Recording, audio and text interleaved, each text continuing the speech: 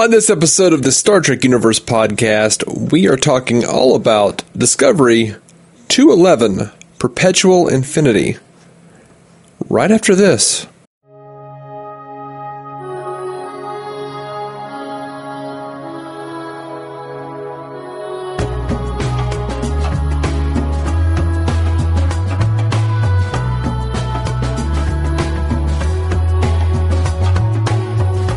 Welcome to the Star Trek Universe podcast. My name is Matthew Carroll. I'm David C. Robertson. What's happening today, Dave? Oh, man, I don't know. I've had a busy week. Busy couple of weeks. Well, that can be good or bad. How are you feeling about it? Well, I'm okay. Work has been specifically busy, and DC on Screen has been pretty freaking busy. So, we actually, Jason and I just went and saw the advanced screening of Shazam. Oh, yeah? How is it? Oh, it's fantastic. Great, man. It's, a lot of humor, a lot of heart. It actually did better in the advanced screenings than Aquaman did. Cool. So, just like the reviews were better? Oh, yeah. I mean, it's, across the board, actually way better received than Aquaman was, even though Aquaman has made, over $1 billion now. So, I don't know. They got a good 3 weeks before Infinity War comes out. But yeah, we've just had a lot of episodes. We've got we're prepping for an 80th anniversary Batman special. So. Yeah. When does it come out? Thursday? Shazam? The 5th or the 4th. Okay, cool. Yeah, I'm definitely going to go check that out. I'm excited about it. Don't spoil me, bro. I won't. All right, let's get into Star Trek. You want to throw that summary at us? Sure. CBS All Access summary. Burnham receives the reunion she's been longing for, but it doesn't go quite as she had imagined. Georgiou and Tyler sense a disturbing change in Leland. Yeah, they did. So, I just want to bring it out.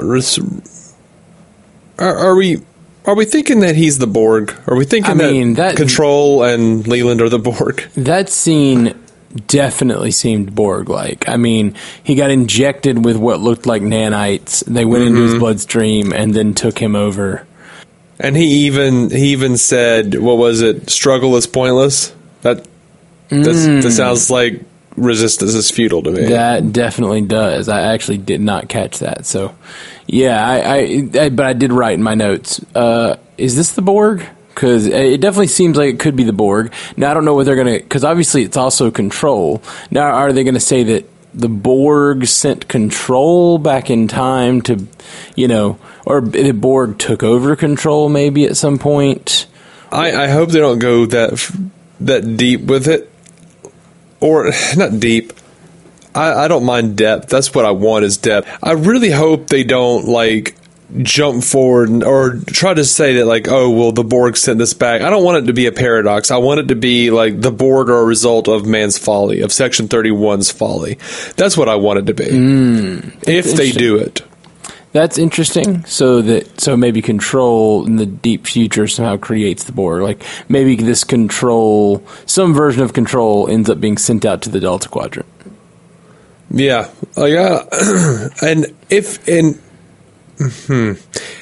that is the case, I feel like they're setting it up with this, and I don't know. Forgive me, I'm not a scientist, and the technology sounded a bit, I don't know, sci-fi-y, a little bit janky to me, the way they talked about it, but messing around with the Perpetual Infinity thing, and they're basically doing what the Flash has been doing this year, is everything is just dark matter. We could just use the dark matter. Okay. Yeah, we can use a science fiction thing that we don't really know what it does, so we can make it do whatever we want it to do. Both series has specifically been going on about dark matter this season. Yeah. Actually, for 2 seasons for the Flash. Yeah, see, I haven't seen either of those seasons yet, so I guess I have missed out on a lot of dark matter. Yeah. So anyway, I suspect they might jettison control to the Delta Quadrant somehow. I don't know. But you know that the suit sending Michael's mother 950 years into the future, that's conspicuously close to the time frame that that episode of the Short Treks Calypso happened in. It's 1,000 years in the future. That is true. Good point. I saw someone on Twitter was pointing out that the little cameras they were using, that they were setting up, looked like the little interface for the AI. Oh, it kind of did. Calypso. Kind of did. You know, another thing that I've been considering about this whole Calypso thing, you know, they said that he's watching those cartoons in his ship, and he says, you know, I forget, the Vidraish are watching this or something, or how could the Vidraish like to watch this stuff or whatever? And so we assumed they were humans, but what if they're just an AI that is a descendant of humanity, and it has humanity's archives or whatever in there? Yeah, I mean, you know, this might get a little into, you know, the issues with like J.K. Rowling coming out and saying all this stuff about characters and things and Harry Potter that weren't actually in the canon. But Michael Chabon said that the Vidraish were the Federation. Oh, I know. But, you know, well, they said it was a bastardization of the word Federation. A bastardization so of the Federation. What if it is because the Section 31's control is built to protect the Federation. What if it goes forth into the future protecting what it believes to be what's left of the Federation, which is itself? You know, I don't know. It's a long shot, but I just thought of that a couple episodes ago, that like, what if the being that he is, whatever the beings he's fighting is in the future, are actually like some descendant of this AI? Mm-hmm. Because that would also make sense why they would have that Betty Boop cartoon without it actually being humans split into two factions. Yeah. So breaking down the episode a little bit, a few things I had.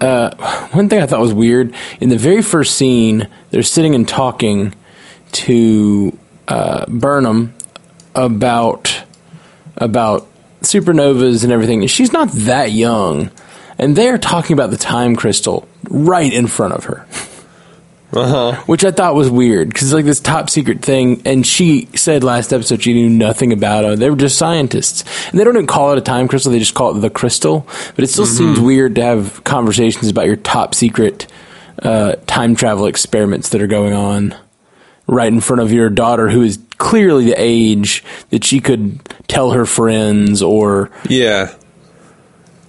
You know, as long as they were vague, and they did seem to be vague about it in front of her, like, I don't know. I don't think I would have even paid attention if I was that kid. You know what I mean? Like, I would be like, I'm interested in my little supernova here. They're just talking about work. Yeah, no, I get that. It's possible. It just seems a little... It did strike me too, though. Yeah, like Burnham would... I don't know. Weird. I thought that... I totally called it Leland being the voice of control. Last episode, I was like, they could just use him as a... I was thinking it was going to be the hologram, but they ended up going full Borg and just taking over his body. Yeah, and by the way, all those little veins and things on his face totally looked Borg. Totally looked Borg. That whole injection looked directly out of First Contact. Like an updated, better CGI and better, you know, and better technology from the Borg, but it definitely looked like First Contact completely. Sonequa Green, what's her middle name? Martin. Sonequa Martin Green. Yeah, she's kind of acting her ass off this episode. Dude, her and the lady from The Wire. Yeah. They're both really killing it this episode. Absolutely. Like, it's one of those things where I kind of was a little sad because they did such a good job that it did make me feel something, but I kind of like, I felt like there was, I wish there was a little more setup.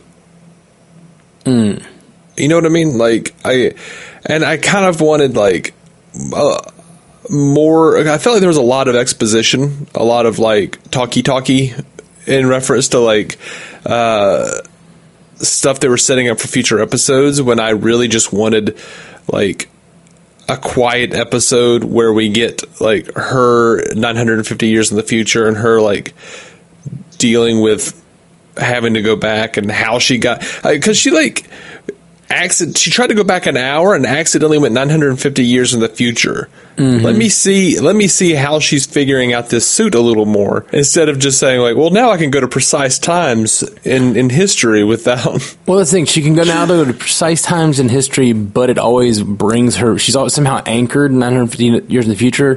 They didn't really explain why she's anchored there. Like, oh, I mean, they said Newton's, whatever third law or whatever it was. Yeah, but then why didn't she immediately boomerang back 950 years?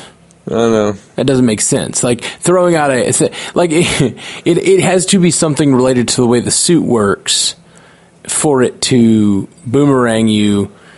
If it didn't boomerang you the first time, like it's not a universal law because it didn't happen every time. I mean, they tried to throw that out there, but I mean, I don't know. I'm not a scientist, but I don't think being a scientist would help me here. Right. You have to build a universe that makes sense. And on Discovery, they're way too quick to like just gloss over the things that would make the plot make sense. And there's so often things that would make it make sense. We just need like a little bit. We need a little bit of care put to that, I feel like like old Star Trek, and by old Star Trek, I mean like Voyager and TNG. I feel like they did the opposite, where they would sort of eschew emotion and like really try to get their science advisors to like make that sound like it was a thing. Yes, I agree. I agree completely. And Discovery does the opposite, where like I feel like they just try to like gloss over it and get by it as quickly as possible so that we don't think about it too much. They're like, look at this incredibly emotional scene. Well, it's kind of it's the Lost problem in my mind. It's the we're only going to care about the characters. We're not going to answer the questions that everyone's curious about.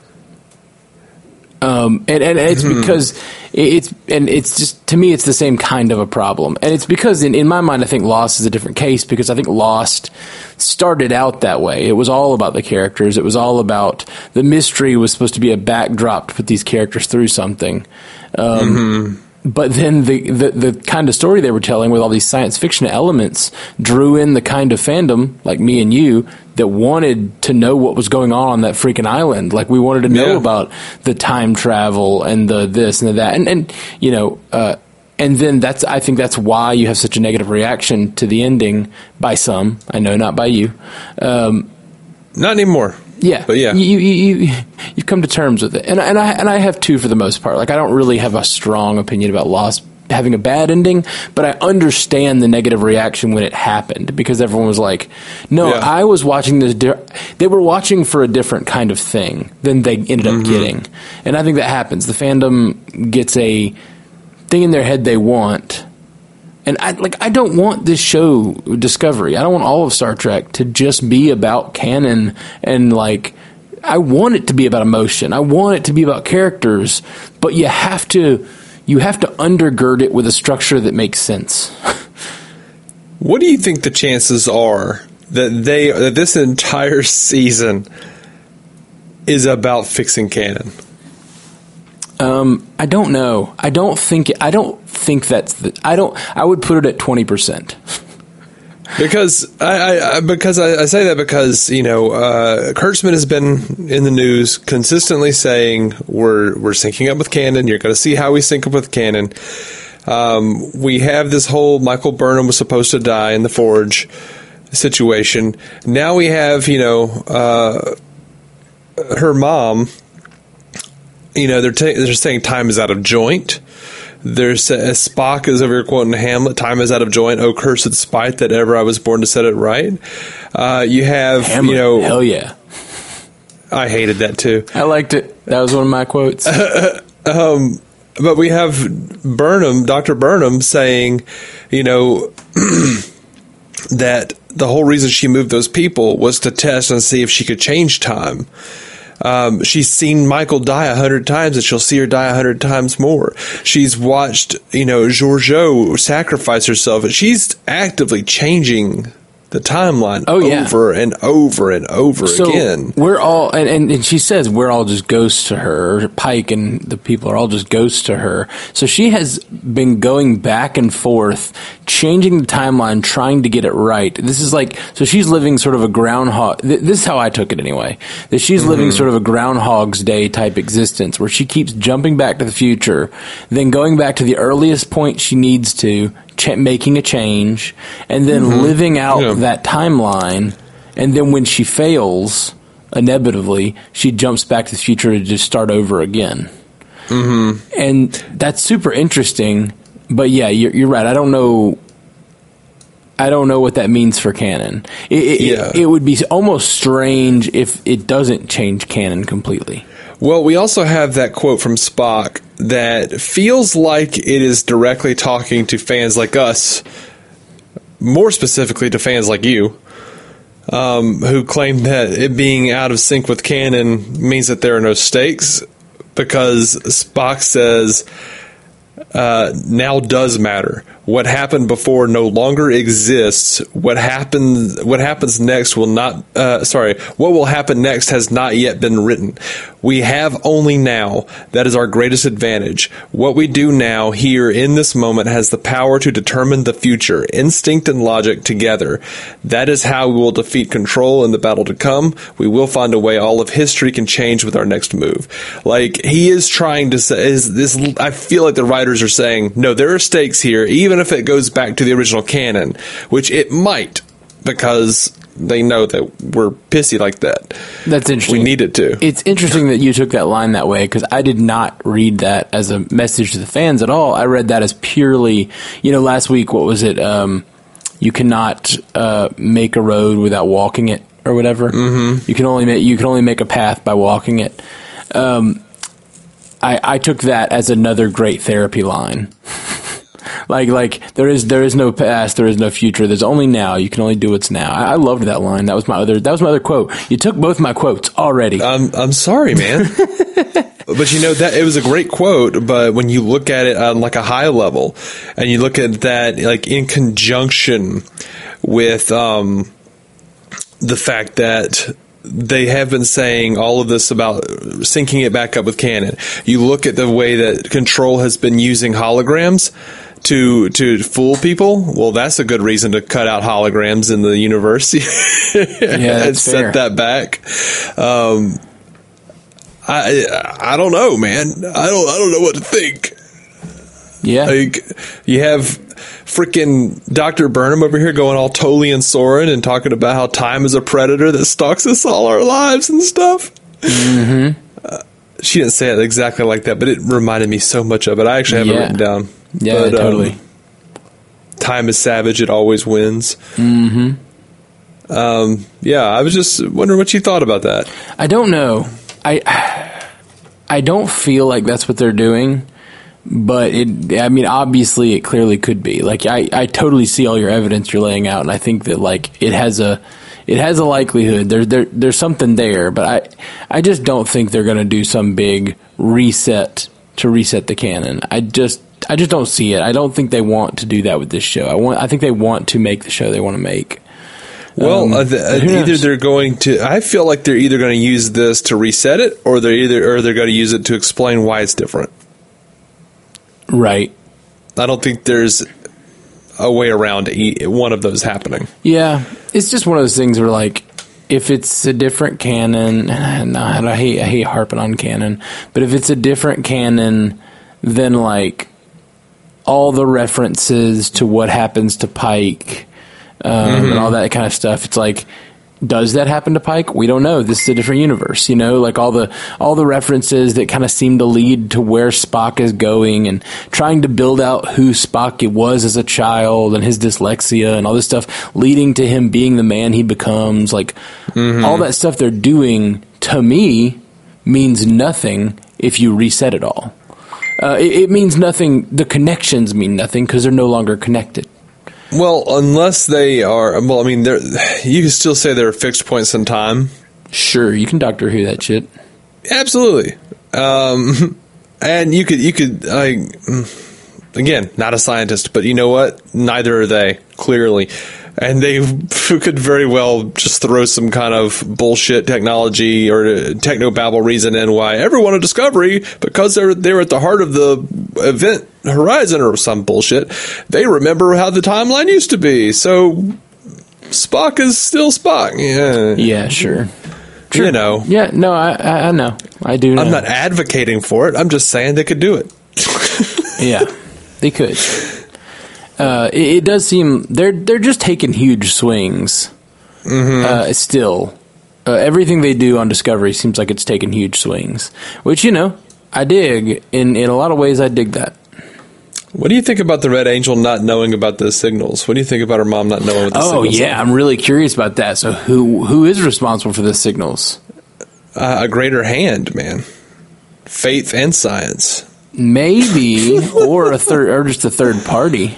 Yeah, probably that. Well, as Star Trek has taught us anything, it's that any higher party is really just a third hand that we weren't aware of. Sure, that's that is. I mean, in a lot of ways, or it could be control. It could be control. It could be control trying to maybe it found a way to signal itself. It could be Burnham as a different form of time travel, going back, and later in the season we'll see her go back to all these events and watch her mother the way that she watched her all those years, I am still convinced that Michael will be the Red Angel at some point. They have made too great of a point of bringing up the similarities between the mitochondrial DNA of her and her mother, and how is so similar. And then her mother later on in the episode points out to Georgiou that the suit is coded to her DNA. Yeah, you're probably right. That's a good call with the DNA thing. That mitochondrial DNA bullshit at the beginning, which I know is true in real life, it just annoyed me that we can still tell now when DNA is different. We can tell a difference between a mother and a daughter's DNA because one has more of it, or one shares it with another parent. It's just real dumb. The whole thing where they said for sure this is Michael Burnham and then it wasn't really still annoys me. It's just the kind of thing where I don't like it when they break their own rules. You tell me a rule, then that's what I'm going to listen to. And if you break that rule, then your story means nothing to me. Yeah, and that really goes back to the whole reason that canon stuff bothers me.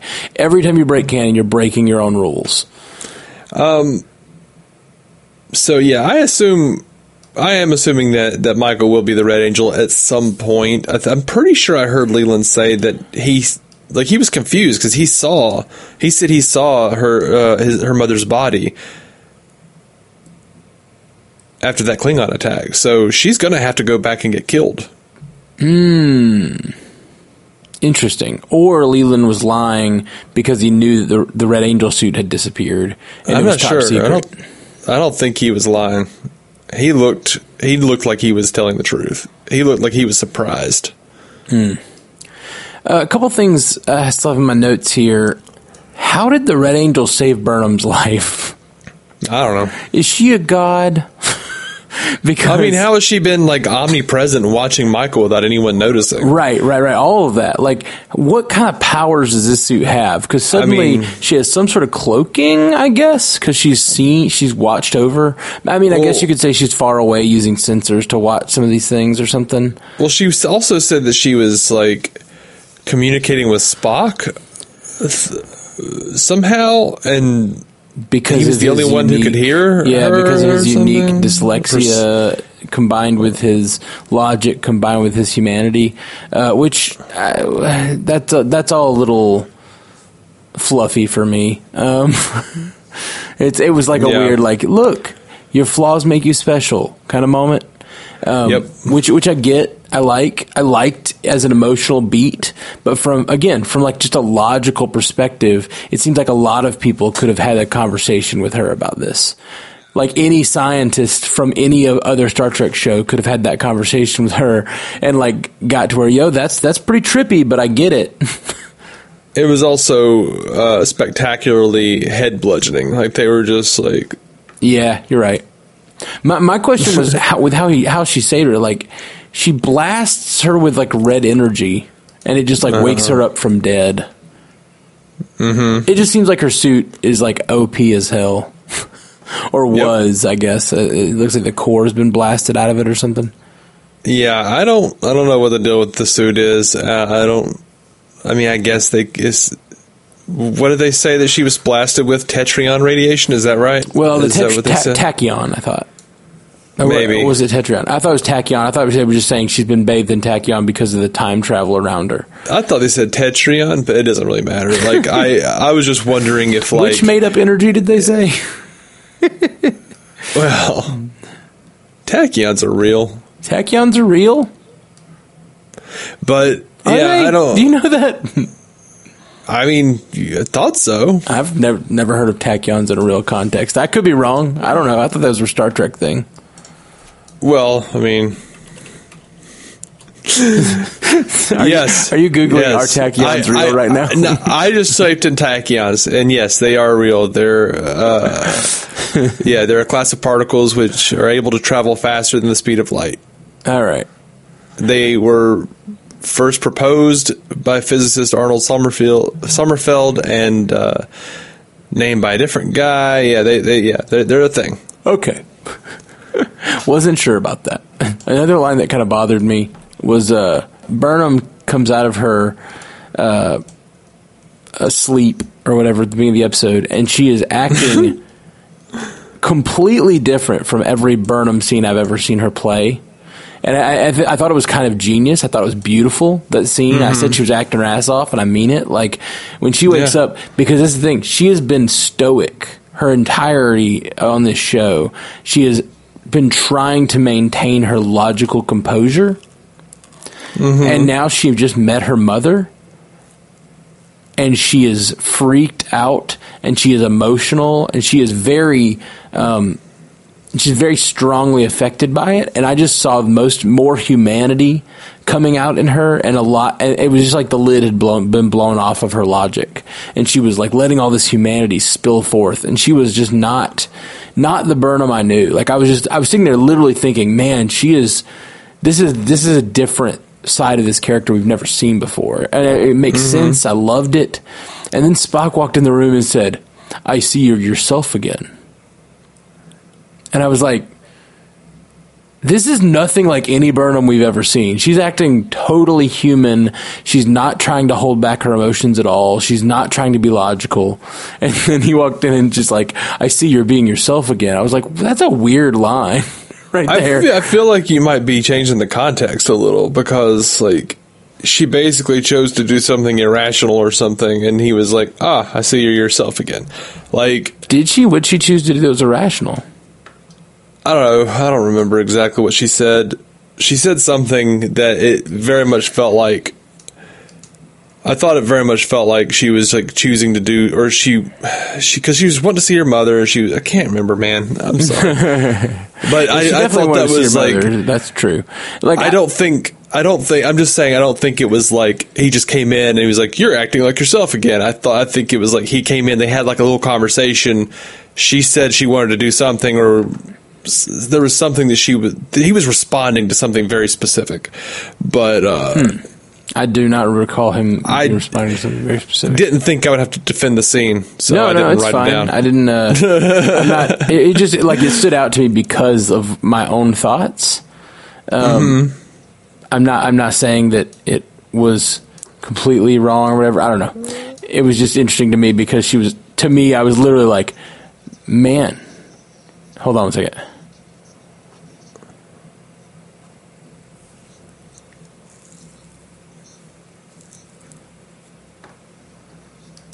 Yeah, all she asks him is, "What did you find?" She's just being very emotional. And I thought it was just like totally different than, just different than her character that we've known up till now. And it was just weird. He says, "You woke sooner than expected." And she says, what did you find? He's like, I see you're yourself again. I guess maybe you're yourself could mean you're back to the task again. Like you're immediately working. Yeah. Could mean a few things. It just stood out to me because I was like, I don't think she's being herself at all. I think she's being incredibly emotional and different than she normally acts. Yeah. But anyway. Oh, here's a thing I won't defend that I in fact hated. Let's see if I defend it. Spock just going, I like science. Like, what is that about? Like, yeah. Because he's dyslexic or something that now he's acting like Rain Man? Like, yeah. Because that's not how that works. I want to defend that because I did like, I like would have enjoyed it from almost any other character. But that's just not Spock's character at all. Like that's a real miss. That's almost as bad as say goodbye Spock or say hello Spock. Like it's almost as bad as the Telosian's version of Spock from a few episodes ago. Like it's that bad of a mischaracterization of who Spock is to me. Yeah, that felt like how like people who make slash fiction on Tumblr personify Spock. Yeah. Like I'm the introverted cutesy Spock who says weird cutesy things like this. That's not what Spock does. Spock doesn't do that. Sorry. Yeah. If you want a slash fiction, that's fine. But he doesn't talk like that. Yeah. I really am sad that I feel like we've been so hating on this show the last few episodes. Because it's like in many ways it's been some of the best Star Trek in the sense that the acting is killer, the dialogue is killer, the special effects are great, the overall direction and tone of the show has been really great, but they just it's like they're not thinking it through. It's like they're just not thinking certain major things through at all. Or intentionally leaving things vague so that we can just assume whatever we want, which is fine. That's better than a straight up flaw, but in the storytelling. But I don't know. It makes me sad because I really want to love it. And I'm not trying to hate on it. I guess I enjoyed this episode. I'm not trying to hate on it at all. We just keep having lots of complaints and not a lot of that was amazing. You know, like there's a lot less. I feel like for the first few, even season 1, like there was a lot of things like, oh, that was amazing. You know, and I feel like I'm doing a lot more this season, especially since the new showrunners. Honestly, I'm doing a lot more. Ooh, that was rough. Than like in just enjoying it because it's great. You know. Even when I get like scenes that I really enjoy, where it's like, you know, Dr. Burnham telling Georgiou, no, I know who you are. I've seen you sacrifice yourself for my daughter, blah, blah, blah. I'm still sitting there going like, great scene. Great. But she still is a genocidal maniac who ate Saru. Yeah. No, and I did love that scene. I really did. And I thought it was beautiful and poignant, and I even kind of like the idea that she's a villain that has a little bit of a heart. She's the Gul Dukat of this series. You know, she's a villain but she still loves her daughter. You know? The difference is Gul Dukat with the Gul Dukat that was earned, and I don't feel like it has been with Georgiou. It was sort of like, well, she's kind of fun and snarky, so she's not genocidal anymore. Well, see, no, I don't think that's it. I think because I don't think they've. I think everything they've shown on screen so far is very much like Gul Dukat, snarky, fun to watch, but still probably evil. But then has a certain spot in her heart for someone that she cares about, which gives her some humanity, and so you kind of want her to have redemption. But I think that's where the problem lies. You might get to the point now where you want her to have redemption, but the fact that the characters are treating her as if she's already been redeemed in their eyes, a lot of them. And the fact that they're not, like, I said this when she first showed up on the bridge, when the Emperor first showed up on the bridge at the end of season 1. I was like, I would not allow that. If I was any officer on that bridge that knew she was the Emperor, I would have stood up and said, "Hey, everyone, that's the Emperor. Our Federation is being infiltrated. We can't stand for this." Mm-hmm. And they should still be doing that. There's no reason they should be allowing her to be Section 31 at this point. I agree, but one of the great things about that is like the fact that they were sort of going into a territory where we were like, well, see, this is how far Starfleet and the Federation have fallen. They're allowing this shit because they're in a rough spot. So, the ends justify the means in a lot of ways for Starfleet at this point. And showing that slippery slope. Now, if they are going to continue down the road of showing like, look, if they go as far as saying, look, the Borg were created because Section 31 is, X, Y, and Z, and look at our poor moral choices, that's great. But, I feel like this is sort of what they did last year, but to lesser effect. And, like, it was really cool last year when we were like, oh, well, they're in the middle of a war, and they have this, brilliant strategist who's in charge of their great ship Discovery who can do all this stuff. That's fine. But then, of course, Lorca turns out to be Mirror Universe, right? Yeah. So, okay, well, that's how they explain that away. Like, oh, well, he's not just a brilliant strategist. He was from the Mirror Universe. That's why he was a dick. It wasn't the Federation. And now we're dealing with, like, oh, this could actually be some serious issues with, like, the Federation and Starfleet's choices. Nope, it's control. That's problematic to me. Yeah. I would much rather, if you're going to bring in Section 31, if you're going to bring in, and they were teeing that up with Lorca last year, and then they're like, no, Mirror Universe. And now they're like, no, control. Come on, man. Yeah. Come on. Are we going to deal with the Federation's lack of morality or, moral grayness, or are we just going to keep tacking it on to freaking cartoon villains? Yeah. I'm with you, man. Totally with you. If you want to, ball up and do this thing, do it. Don't just, like, dip your toe in the shallow end and act like you talked about moral ambiguity. Yeah. Nah, I'm totally with you. Like, and it's fine if you have characters that aren't morally ambiguous. That's fine, too. Absolutely. It's just, you gotta stand on one side, and you gotta allow your characters to have failings. They don't all have to be perfect. And you can let your ideals slip. Like, one of the best ways to prove the ideal is important is to show the consequences when it slips. But often they don't show consequences, Yeah, I just sort of feel like they're like, well, this happened, so that's why. It's not that we are, and moral ambiguity got in the way of our progression as a species. Yeah, no. This happened. Well, okay. Well, lesson not learned then. Our species has constantly gone through periods of enlightenment and periods of savagery.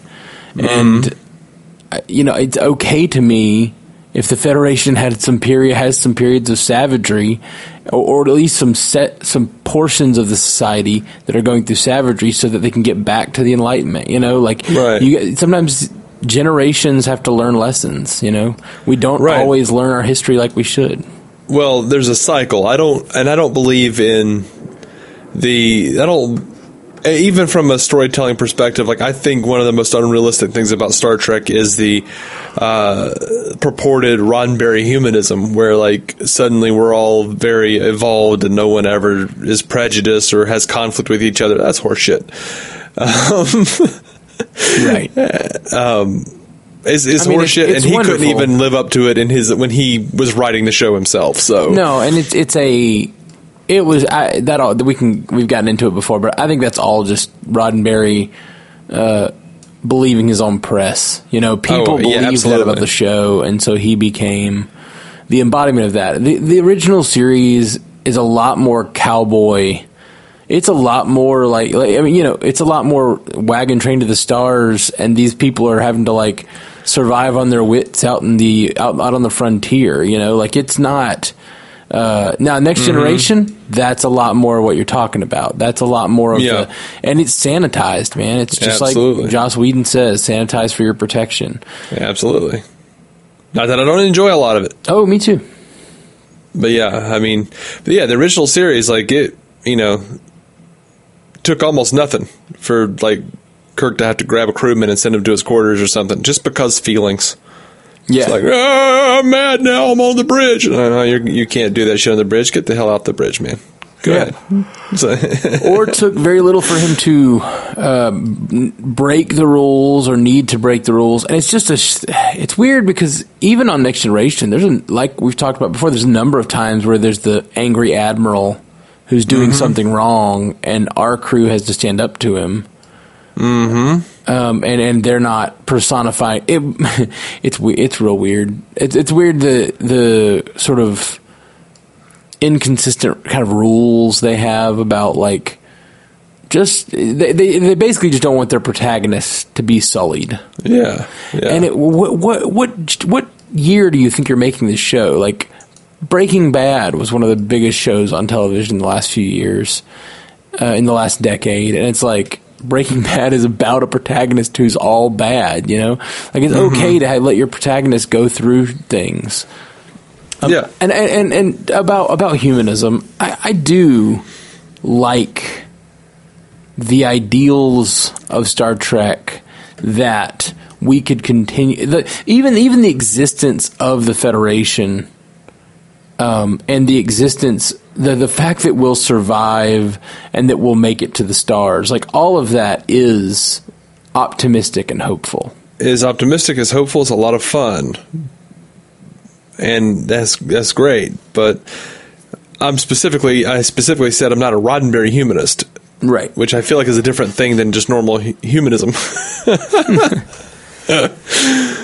I'm still also not a humanist, but because I have no faith in humans.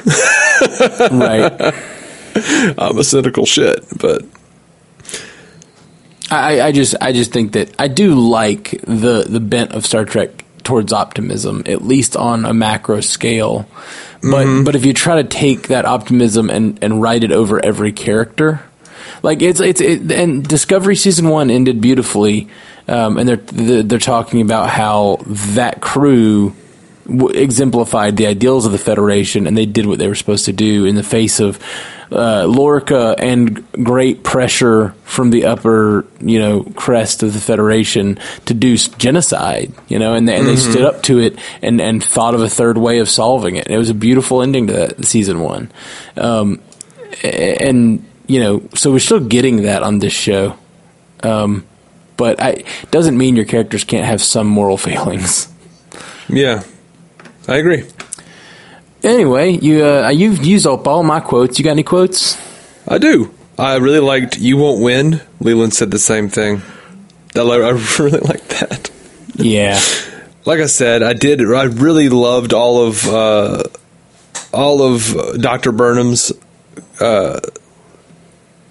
What would it be? A soliloquy? Monologue. All of her monologues, that's good. All of her monologues about time being fluid. It's a living thing that has gravity and will. It's savage, it always wins. People think time is fragile, precious, beautiful, sand in an hourglass, all that. But it's not. Time is savage, it always wins. It reminded me of Soren from Generations, which is a line that I always really liked. I always liked McDowell's, he was great in the movie. That movie's failings have nothing to do with Malcolm McDowell. But, time is a predator that stalks us all of our lives. You can try to outrun it with doctors, new technologies, but in the end, time will win, whatever it was that he said. It just reminded me of that a lot. I loved Georgiou telling Tyler, "What I'm about to tell you is the first real test of our relationship, Mr. Tyler. Betray me, and I'll live long enough to hunt you down and kill you slowly. Understood?" And he says, "I've been killed before, Georgiou. You're just telling me I'll have time to enjoy the scenery." Which is a nice little setup for the Section 31 series, I feel like. Yeah. And the only other thing I had was Spock's whole bit about, which I basically feel like is the writers telling us, calm down, this matters. Right. It's interesting. I didn't take it that way at all. And like, let me be clear about like a canon and what matters. Like I've said before that you certainly have. You have to make me care.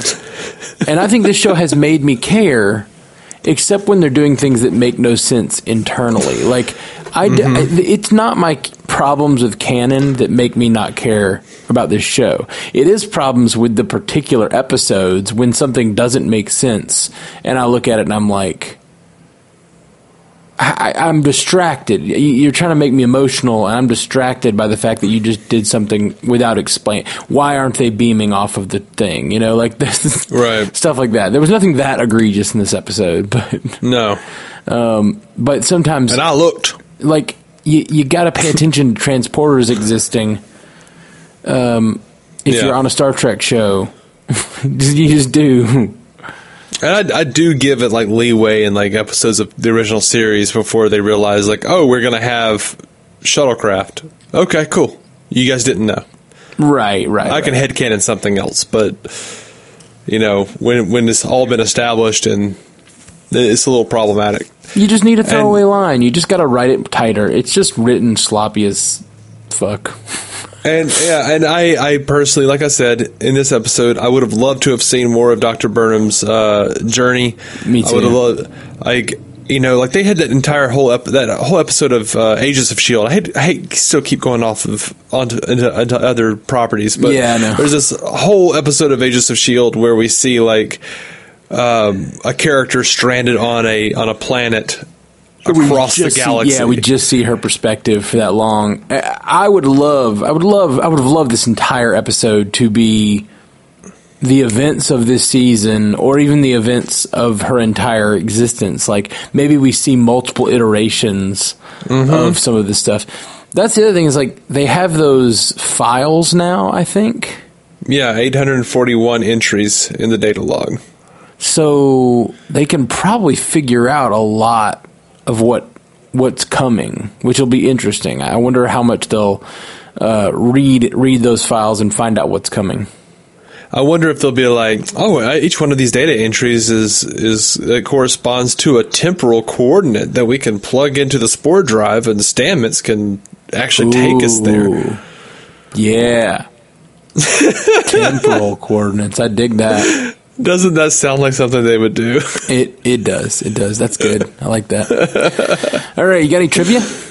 Sure.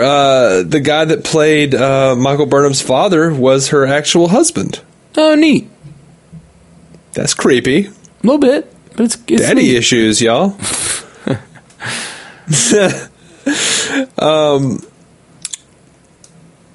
Yeah. I think that's it. That's the only thing I had. Yeah. I did want to mention Dylan Diggs wrote us and says, guys, I'm a little late on my Discovery because I have a 3-week-old and sleep is back out of fashion in my life. I just wanted to write you all because this week I saw Discovery 208, if memory serves. This was easily my favorite Discovery episode and maybe one of my top 10 Star Trek episodes. Wow. Yeah, no. Look, it might be my sleep deprivation, but this episode finally triggered all of the fanboy in me right from the start with the footage from the cage. I feel him on that. There have been some excellent episodes this season and some weak ones, but I agree. I finally felt the stakes for this season here. Furthermore, they might have best justified the potential of this series and the timeline by returning to Talos and revisiting this dynamic. The set, the sounds, the acting, the script. Loved it. Probably don't have anything particularly articulate to say about this, except if this is the way the new showrunner is taking the show, I'm buckled up and ready to go. P.S. I still miss Lorca, but damn it, I also love Pike. I hope at some point we have these two interacting. Section 31 hasn't matched the cynical side of the morality play that I think Lorca did, but it is interesting to think about the dichotomy between Season 1, Lorca's command, and Pike's current command. PPS, between this episode, Captain Marvel, we managed to get out of the house for this, and the in-game trailer, the fanboy in me is busting. Thanks for all you do to helping strengthen the enjoyment of the show. P.P.P.S. I forgot to mention, does anybody else notice that Pike looks and moves like Mitt Romney in space? I cannot unsee that. Totally does. Totally does. Why would you put that in my head? Yeah. Why'd you do that to us, man? Oh, that's great. Well, we haven't done a feedback episode. Yeah, it was a very enjoyable episode. Well, thank you for writing in, man. Thank you, Dylan. Totally with you on that being a really cool episode. And I'm really glad to hear someone still thinks we're adding to the enjoyment of the show. That's nice. It really is. Because I feel like these last 3 or 4 weeks, we have been a little. I've been more down than I want to be. Every time I turn it on, I want to love it. And every time there's things that are just glaring to me that I'm like, I just can't not complain about this. It's just I can't turn my brain off to just not worry about these things.